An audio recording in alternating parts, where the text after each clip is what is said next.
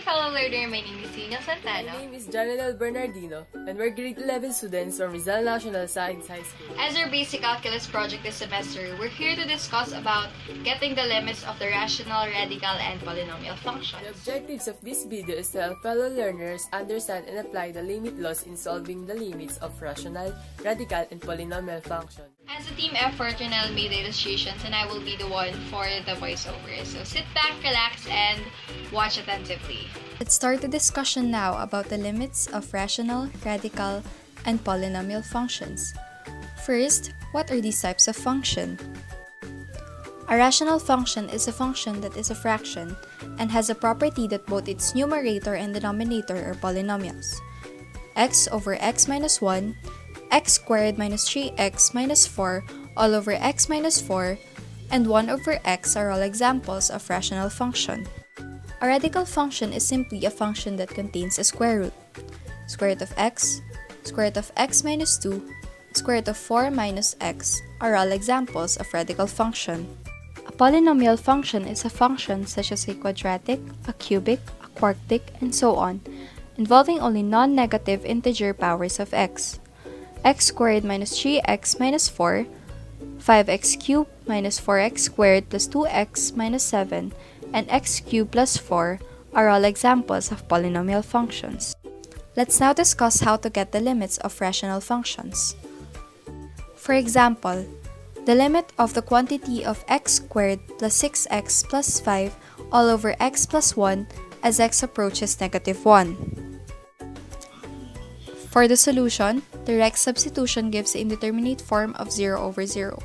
The numerator can be separated into the product of two binomials x plus 5 and x plus 1. So the limit is equivalent to the limit of the quantity of x plus 5 times x plus 1 all over x plus 1 as x approaches negative 1. From here, we can simply divide x plus 1 out of the fraction. This gives us the limit of x plus 5 as x approaches negative 1. The expression inside the limit is now linear, so the limit can be found by direct substitution. This obtains negative 1 plus 5 is equal to 4. We then can say that the limit of the quantity of x squared plus 6x plus 5 all over x plus 1 as x approaches negative 1 is equal to 4. Let's now discuss how to get the limit of radical functions. For example, the limit of the quantity of the square root of x minus 2 over x minus 4 as x approaches 4. Solution. Direct substitution gives the indeterminate form of 0 over 0. We can multiply the numerator and denominator by the conjugate of the expression containing the square root. The conjugate of the two-term expression is just the same expression with the subtraction switched to addition or vice versa. In this case, the conjugate of the square root of x minus 2 is the square root of x plus 2. This gives us the square root of x minus 2 over x minus 4 times the square root of x plus 2 over the square root of x plus 2. We will use FOL method for the numerator and then no need to multiply the denominator because we will cancel it later. This gives us the square root of x raised to 2 minus 2 squared all over x minus 4 times the square root of x plus 2 is equal to x minus 4 over x minus 4 times the square root of x plus 2. From here, we can simply divide x minus 4 out of the fraction. This gives us the limit of 1 over the square root of x plus 2 as x approaches 4. We can now get the limit through direct substitution of 4 to the value of x in the expression. This obtains 1 over the square root of 4 plus 2. So 1 over 2 plus 2 is equal to 1/4. We then can say that the limit of the quantity of the square root of x minus 2 over x minus 4 as x approaches 4 is equal to 1/4. Let's now discuss how to get the limit of polynomial functions. Getting the limit of polynomial function is a simple task. Oftentimes, direct substitution is all you need to get the limit. For example, the limit of 5x cubed minus x squared plus 3x plus 7 as x approaches 5. We will then substitute 5 to the values of x in the expression.